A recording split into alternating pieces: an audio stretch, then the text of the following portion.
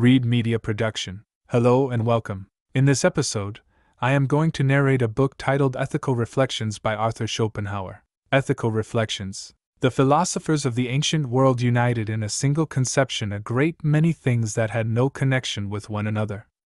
Of this every dialogue of Plato's furnishes abundant examples. The greatest and worst confusion of this kind is that between ethics and politics.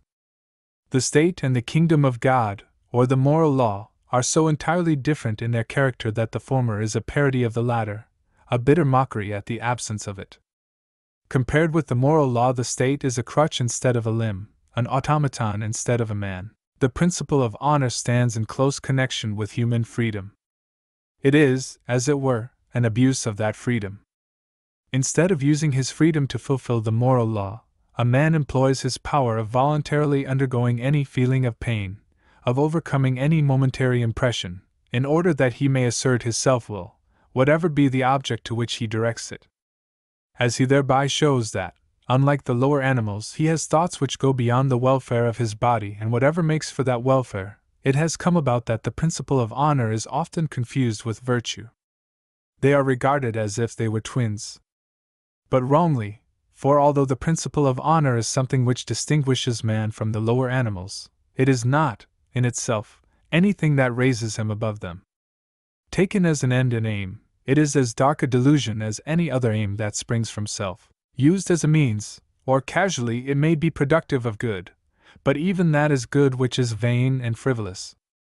It is the misuse of freedom, the employment of it as a weapon for overcoming the world of feeling, that makes man so infinitely more terrible than the lower animals, for they do only what momentary instinct bids them, while man acts by ideas, and his ideas may entail universal ruin before they are satisfied.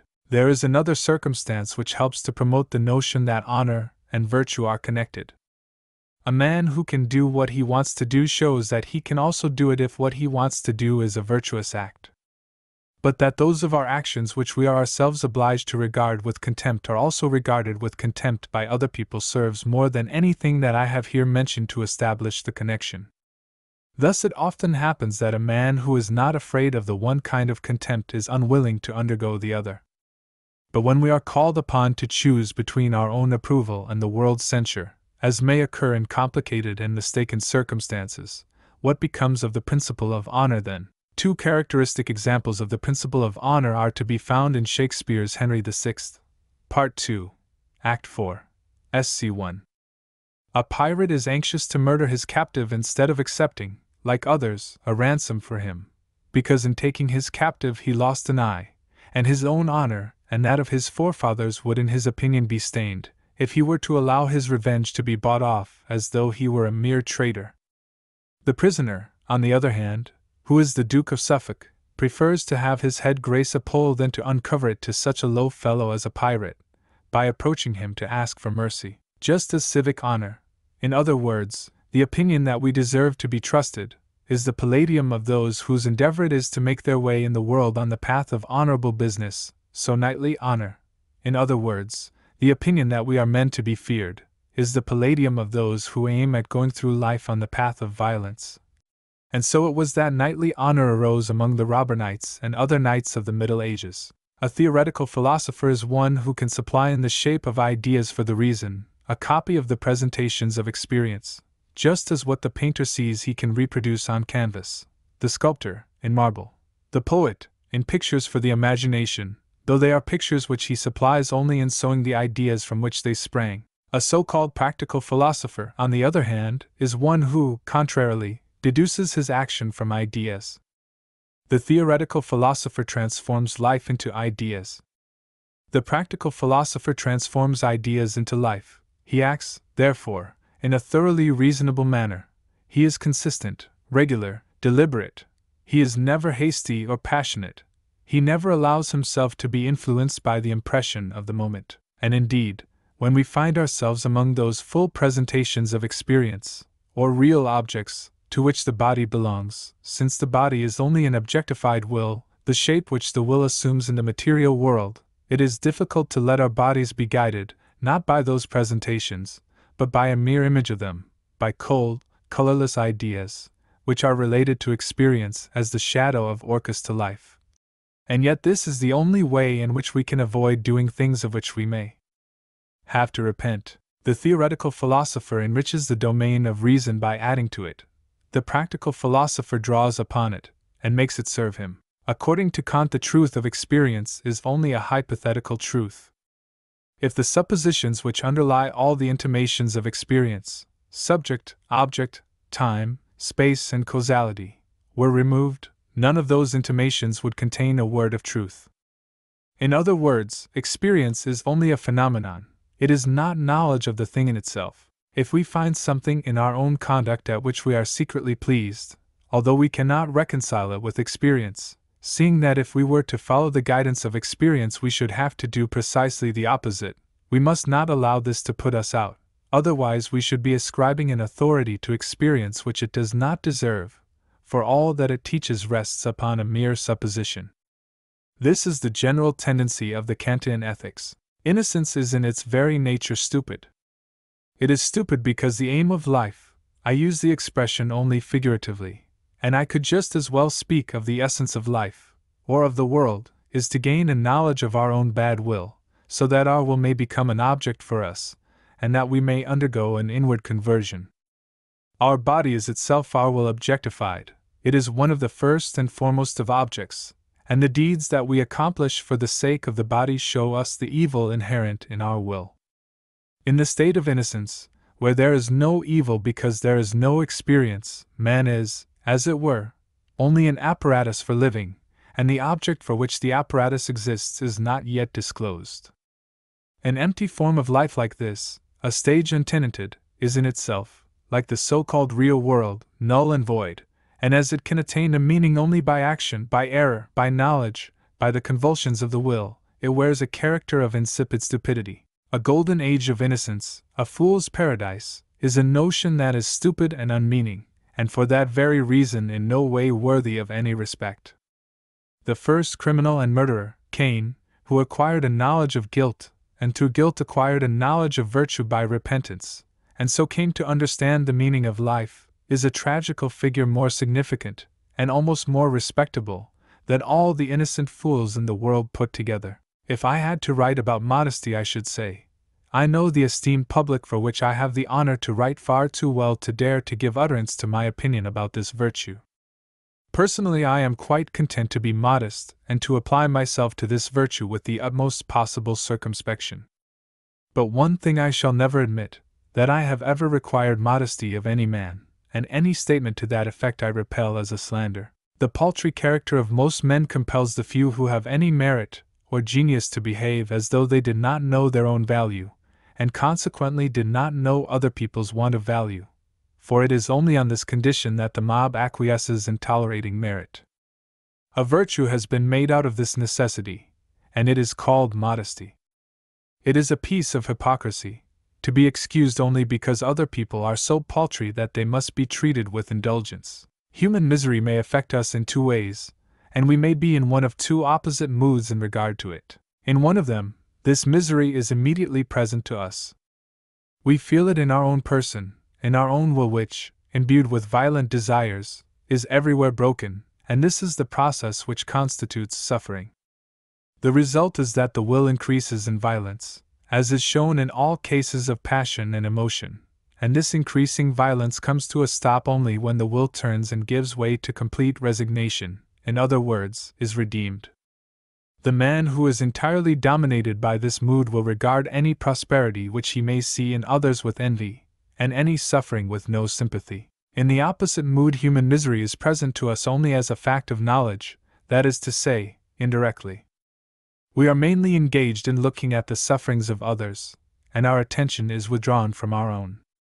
It is in their person that we become aware of human misery.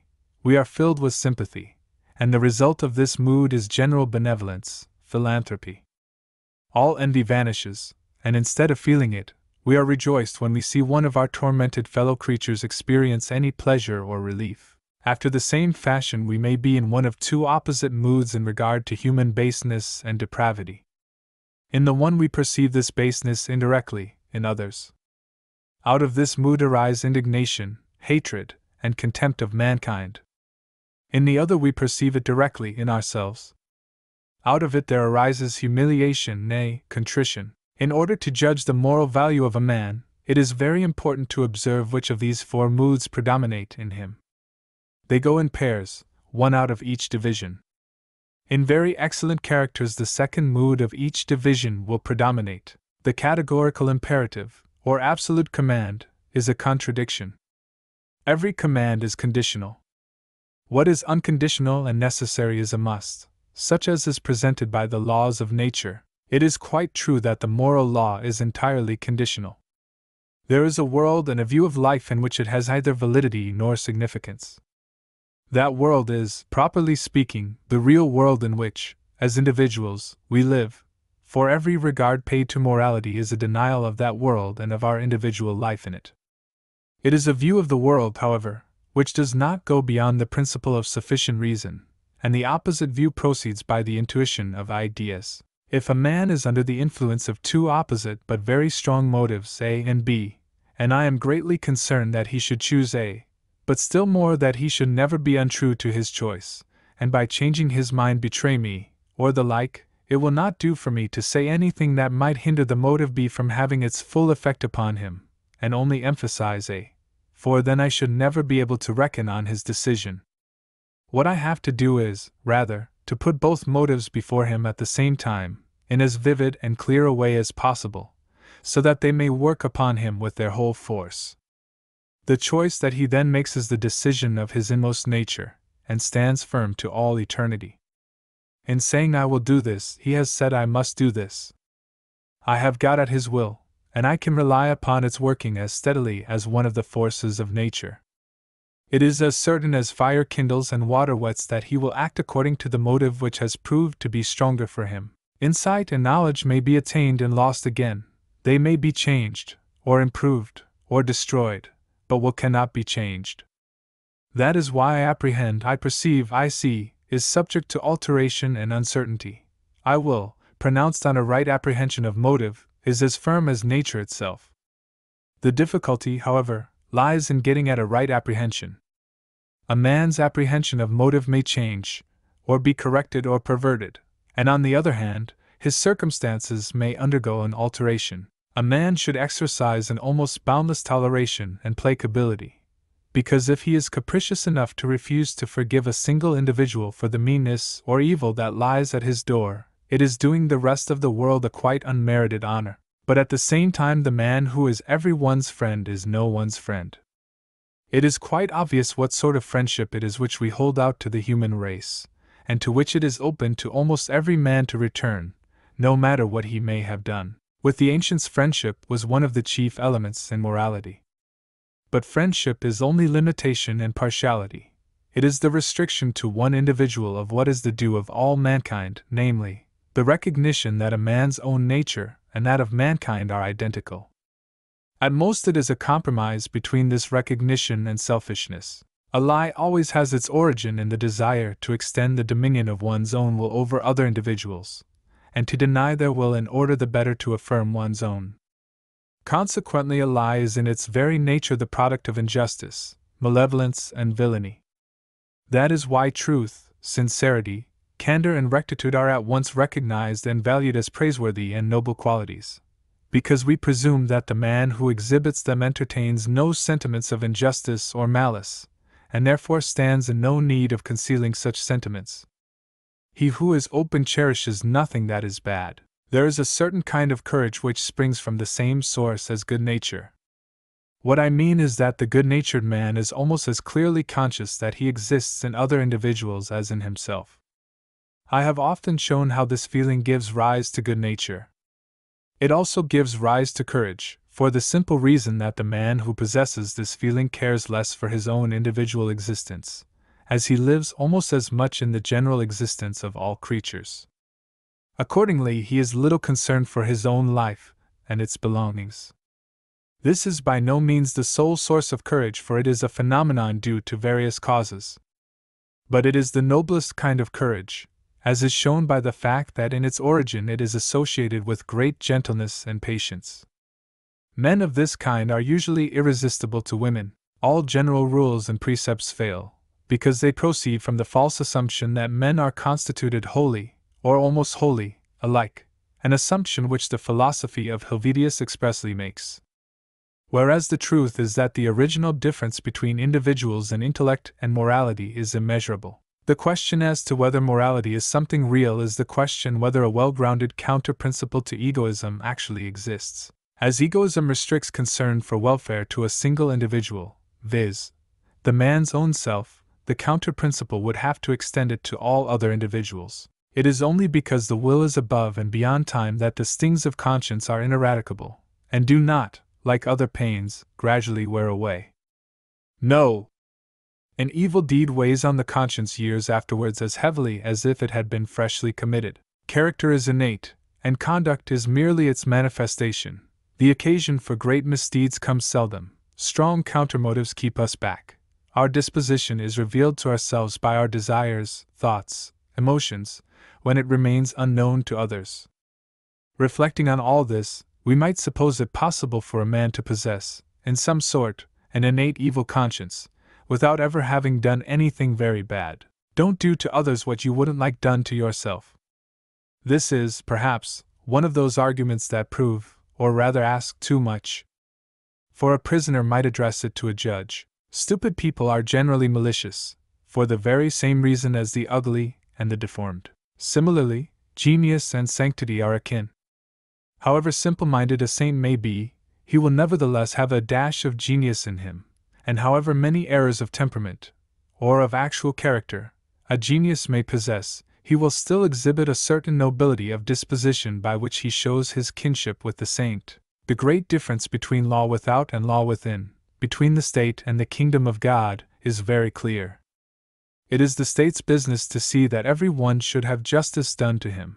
It regards men as passive beings, and therefore takes no account of anything but their actions. The moral law, on the other hand, is concerned that every one should do justice. It regards men as active, and looks to the will rather than the deed. To prove that this is the true distinction, let the reader consider what would happen if he were to say, conversely, that it is the state's business that every one should do justice, and the business of the moral law that every one should have justice done to him. The absurdity is obvious. As an example of the distinction, let me take the case of a debtor and a creditor disputing about a debt which the former denies. A lawyer and a moralist are present, and show a lively interest in the matter.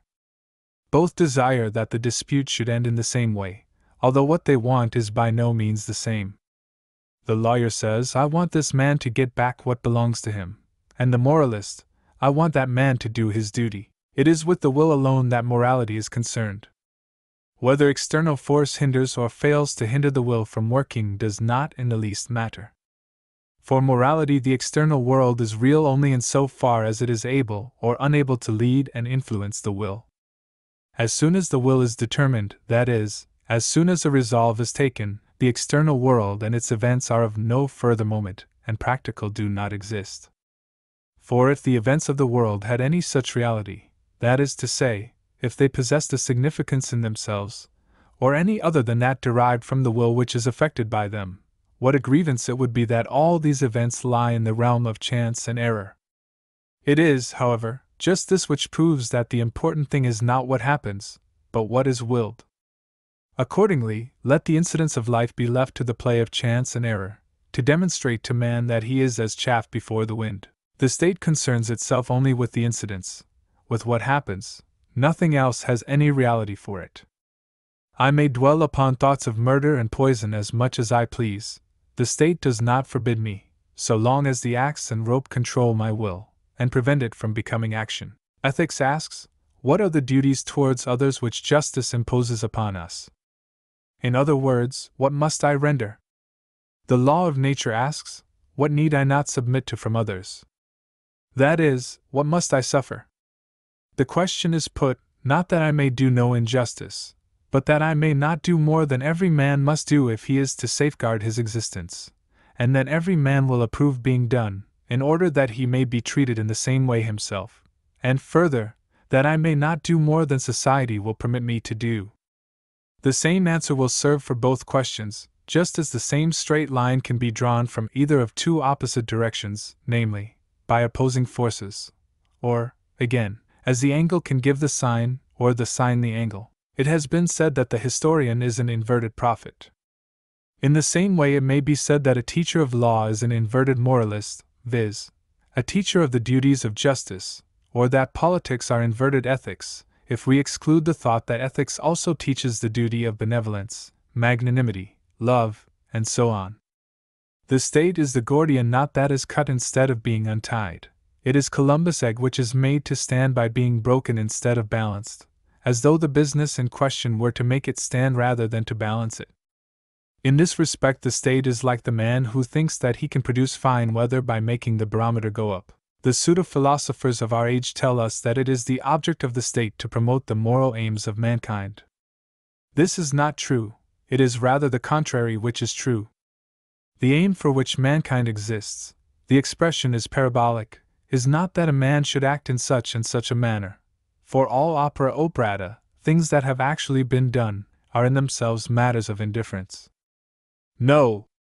The aim is that the will, of which every man is a complete specimen, nay, is the very will itself, should turn whither it needs to turn, that the man himself, the union of thought and will, should perceive what this will is, and what horrors it contains, that he should show the reflection of himself in his own deeds, in the abomination of them.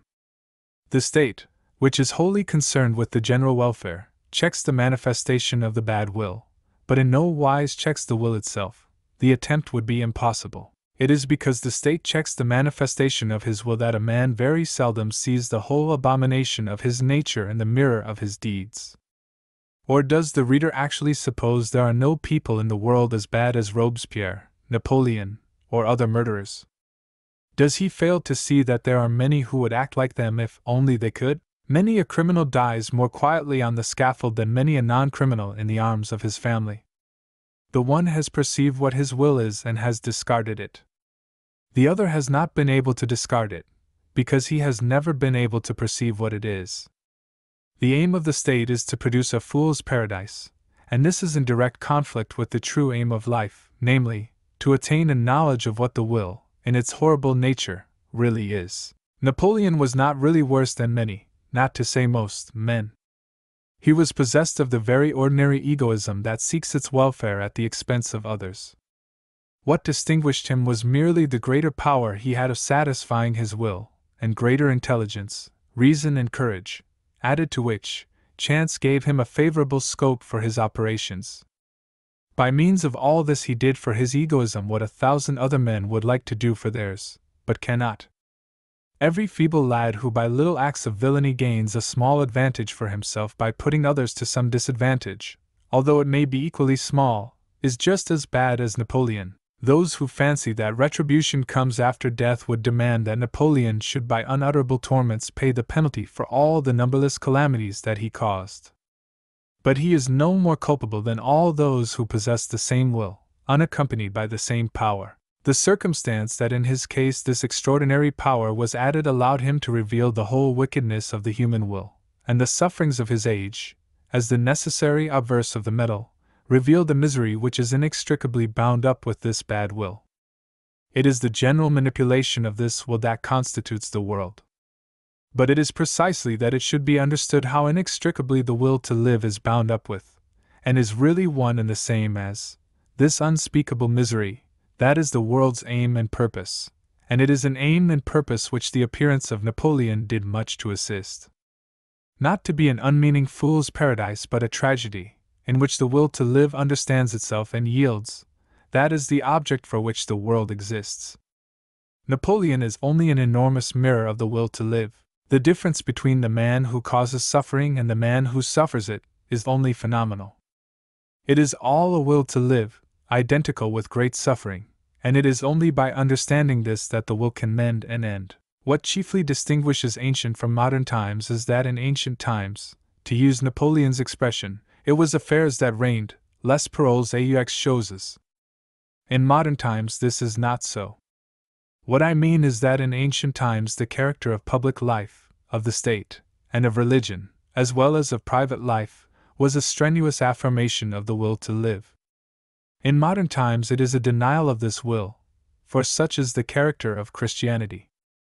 But now, while on the one hand that denial has suffered some abatement even in public opinion, because it is too repugnant to human character, on the other what is publicly denied is secretly affirmed. Hence it is that we see half measures and falsehood everywhere, and that is why modern times look so small beside antiquity. The structure of human society is like a pendulum swinging between two impulses, two evils in polar opposition, despotism and anarchy. The further it gets from the one, the nearer it approaches the other. From this the reader might hit on the thought that if it were exactly midway between the two, it would be right. Far from it. For these two evils are by no means equally bad and dangerous. The former is incomparably less to be feared. Its ills exist in the main only as possibilities, and if they come at all it is only one among millions that they touch. But with anarchy, possibility and actuality are inseparable. Its blows fall on every man every day. Therefore every constitution should be a nearer approach to a despotism than to anarchy. Nay, it must contain a small possibility of despotism.